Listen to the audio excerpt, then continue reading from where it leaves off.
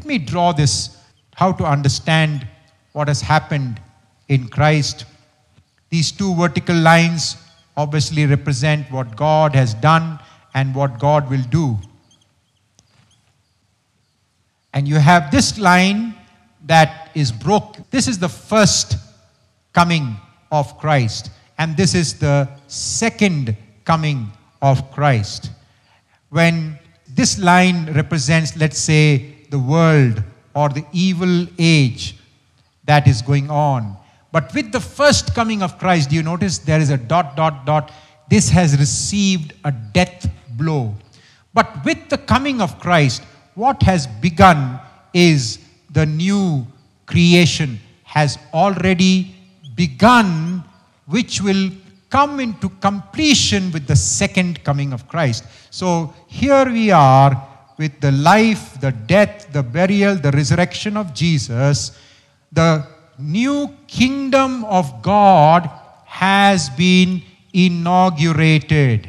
This is the inauguration of the kingdom of God. But a day is coming when you will have the consummation of the kingdom of God. So we are somewhere here maybe.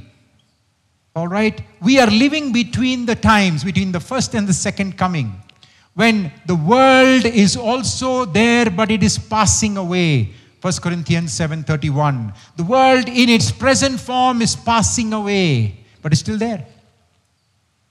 The devil is still going around. And the kingdom of God, remember Mark 1:15, Jesus said, repent, believe the good news. But he said, the time is fulfilled, the kingdom of God has come.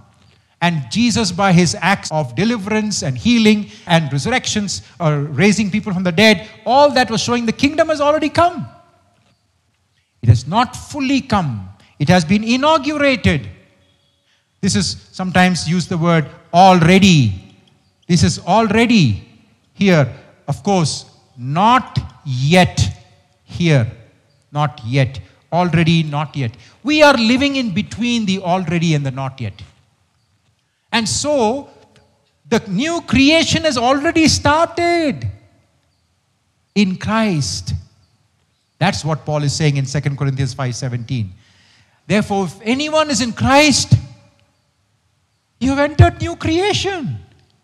So, that's why James will say, do not love the world, because there is no future here. The value systems that the world teaches us here has no future. In this kingdom of God in all its fullness, the new age that is coming in fullness, there is no future for these values that the world holds dear. But there will be a continuation of these values. And that is what Paul says these Judaizers don't realize. That we have entered a new, and it has nothing to do with following circumcision, which was previous to this, the sign of the covenant. The sign of the covenant now is the Holy Spirit who circumcises our hearts.